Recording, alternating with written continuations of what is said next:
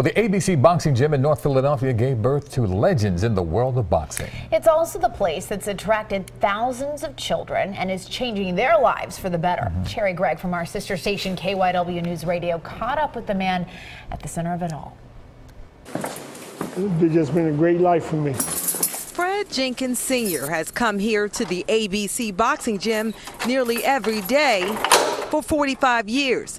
And during that time, he's seen quite a bit. A lot of blessings and a lot of ups and downs and a lot of coming throughs. A former boxer, Jenkins, a.k.a. Freddie J., coached some of the best in this ring.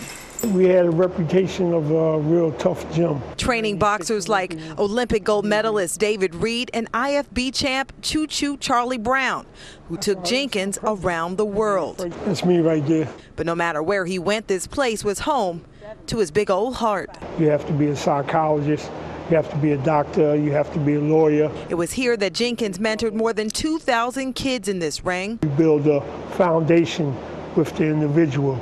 And it ain't just always boxing. His lessons on perseverance, commitment, and a desire to win are visible on his wall of champions and living and breathing in the ring. Growing up, I used to hear all those stories. Fred Jr. is one of Jenkins' 9 children. With 10 wins and 3 losses, he's the only one to turn pro. My father was a fighter, trainer, son, fighter, trainer.